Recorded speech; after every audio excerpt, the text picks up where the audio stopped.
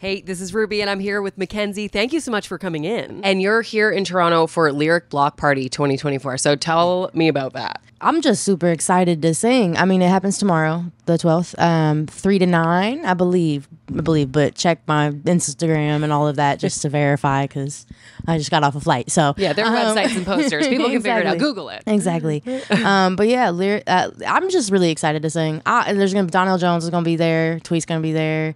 LaToya Luckett, and more. And I'm just pumped because I feel like even though it hasn't been that long since I performed on stage, I was just on a stage, now I get to sing little, fun stuff, fun songs, my songs and covers, and with people that I've always wanted to sing with. So yeah, I'm just excited to get up there. Any cover in particular you're looking forward to? All of them, but I would say my favorite cover to perform out of the ones that I'm performing tomorrow, Week is always a crowd favorite, you know. Everybody sings along. Everybody always nails that key change. So if I don't feel like doing it, I don't got to do it. I always do it. But if ever there comes a time where I don't, I could just be like, and they got it. So Week by SWVs probably. And it described it as group karaoke, which I was like, I feel like every karaoke I've ever been to is technically group karaoke because everyone sings along. But when you can sing as well as you, I can't imagine how difficult it must be to choose a karaoke song if you were to do karaoke. So do you have Yeah. Okay. All right. What's it going to be? What is it? I have my go-tos. My go-to was Nobody's Supposed to Be Here, Deborah Cox. Great song. But lately, and I say lately, know that I haven't done karaoke in a hot minute, but the last time I did it, the choices were most usually Smoking Cigarettes by Tweet or Love Like This by Faith Evans or something like that, something fun, but Nobody's Supposed to Be Here was my jam back in the day for karaoke. Love that. Now let's rewind a little bit. You competed on The Voice. Yes. What surprised you the most about being on The Voice? What surprised me the most about being on The Voice? I don't know that anything really surprised me because it was all new. It was all my first little peek into the music industry and the television industry and all that. So I don't know that anything surprised me because it was all unfamiliar. But the coolest thing I can definitely say was getting that first real peek at the work hours of a person that does what I do, and it just being everywhere. It was a good just little brief for what to expect. Don't ever sleep. So you're doing stuff, middle of the night, whenever. Oh, we would be recording our music for the live show performances and stuff, for when they release them after the shows. We would be I'd start my session at 3 a.m. Oh, wow. After having just had a full day of, coaching and fittings and whatever else, filming, all of it. And then we'd start, and the sessions would really only take 15, 20 minutes, but you'd just be sitting there waiting for about 2 hours while everybody went in for their 15 minutes, and then you came out, and that was it. So yeah, it would be that. But then the next day you might go in and you might be done recording by 8 p.m. or 6 p.m. or even 4. It just depends on where you hit in the schedule. And right. Yeah, so that was I'm a little long-winded. My apologies. No, I like it. Keep it going. Yeah. I actually did read one comment that you had made about it, and I was like, this is the realest. And you were talking about how overwhelming it was, the hair and makeup part of it. Oh, yeah. But hair and makeup's always a little overwhelming for me because I do hair and makeup. Okay. And I'm very much a perfectionist, so it's hard for me to let go of control. I've had a lot of not good experiences. I had my eyebrows done this one time when I was young.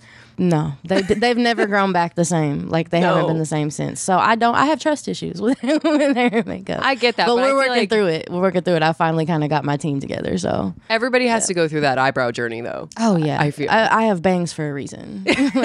Me too. No. Me too. We have that in common. Yeah. Now, the top comment on your cover of How Deep Is Your Love says, "This is my favorite Voice cover ever, ever, ever, period." So that's got to feel good to hear. Yeah, and you said that you told us what cover you're looking forward to tomorrow out of the ones that you're going to be performing. But what is your favorite cover ever, period, ever, ever, ever of all time? My favorite song, basically? Mm-hmm. Rocket Love by Stevie Wonder. That whole Hotter Than July album. Stevie Wonder is my fave, but Rocket Love is my all-time song ever. Karaoke in the car? Yeah. Shower? Yeah. Outside? Sure.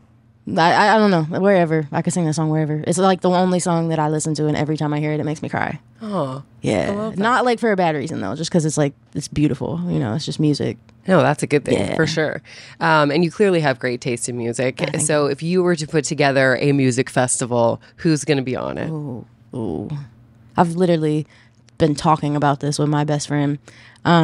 Just hypotheticals. I was listening. Yeah.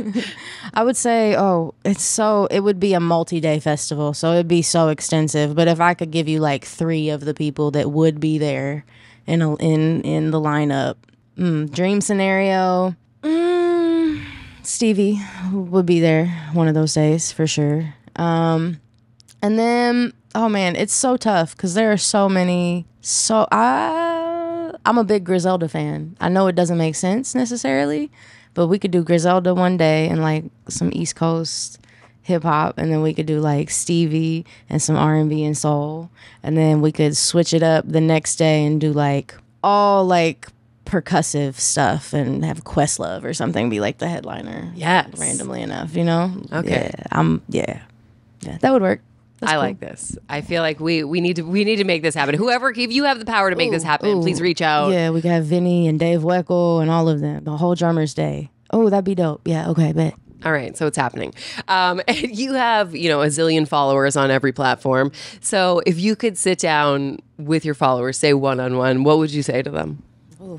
Just be yourself and own it, and know that not everybody's going to like it, but at the end of the day, it's your life. So own it. Just own it. Just be yourself unapologetically, because it's so tiring not.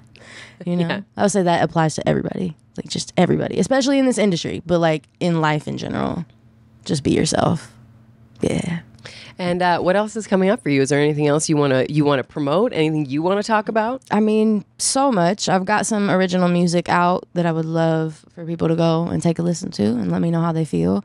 I've got more music in the works. Oh man, there's so much happening that like I don't even really know where I would begin talking about. Like all the things. But good things, and just keep eyes open. Yes, follow you, keep an eye out, keep your ears open. Yeah, if you follow me on my socials, you'll definitely like be in the loop. Well, I hope you have so much fun tomorrow. I hope you have a great time while you're in Toronto, and thank you for coming in. Thank you for having me.